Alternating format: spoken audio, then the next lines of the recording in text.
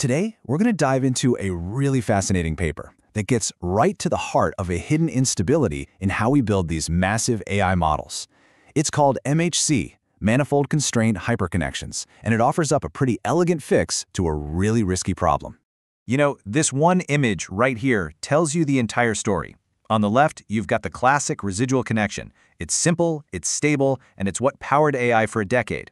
Then in the middle came this powerful upgrade, hyperconnections, but it had a critical, hidden flaw.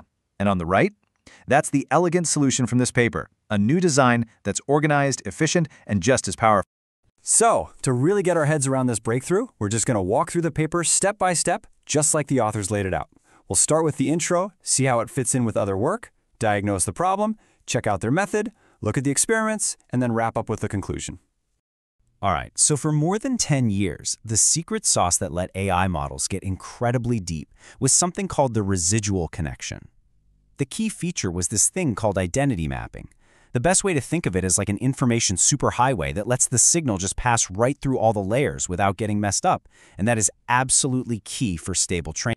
But then, a powerful new idea came along, hyperconnections, or HC. Instead of that simple, clean addition of a standard connection, HC brought in these learnable matrices to really mix up the features and crank up the network's power. But, and this is a big but, it came at a price. It broke that crucial, stable identity mapping property. So, where does an idea like this fit in the grand scheme of AI?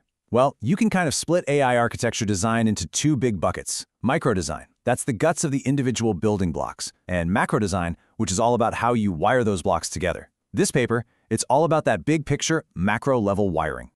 And you can see a really clear evolution in how these networks are designed. We started with ResNet's super stable, simple connections, and then moved to the much more complex wiring of things like DenseNet. Hyperconnections tried to push that even further for more power. But you see the theme, right? The big challenge was that these powerful new designs often threw away the very stability that made deep learning possible in the first place. Okay, so let's get specific. What actually happens when you make that trade-off? When you sacrifice that foundational stability to chase more power, especially when you're training models at a truly massive scale? Well, here's the evidence, plain as day. This graph shows a gigantic 27 billion parameter model training with those hyperconnections. Everything looks like it's going great. The loss is dropping, and then, bam! A catastrophic spike. The model's performance just completely collapses.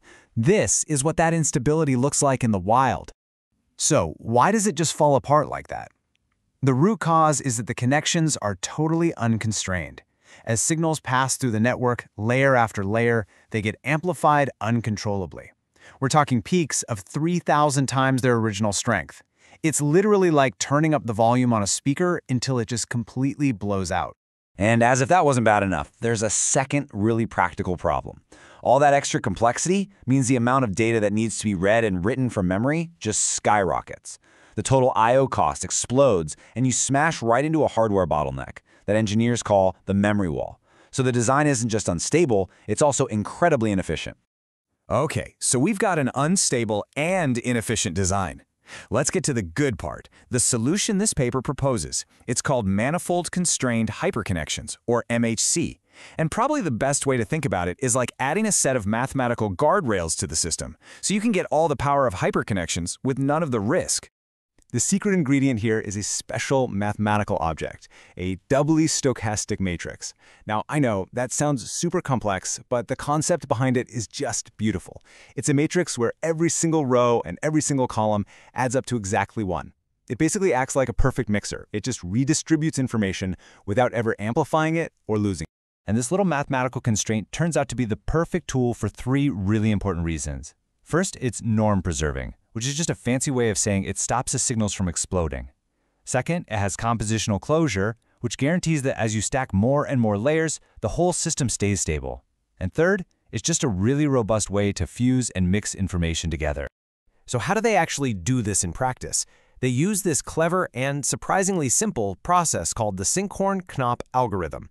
You just start with your unstable matrix, make all its numbers positive, and then you repeat this simple 2-step dance. Scale all the rows so they add up to 1, then scale all the columns so they add up to 1. You just do that over and over until the matrix settles into that perfect, well-behaved mix. Now you're probably thinking, okay, adding all this extra math must really slow things down. But, and this is the amazing part, thanks to some seriously clever engineering, things like fusing operations together and recomputing values on the fly, the added training time is just 6.7%. That is a tiny, tiny price to pay for getting both stability and power. All right, so the theory is elegant, it's efficient, it sounds great, but does it actually work? Let's move on and see what happened when they put MHC to the test in some massive experiments. And here it is, the payoff. This is that same 27 billion parameter model, but this time it's trained with the MHC guardrails in place.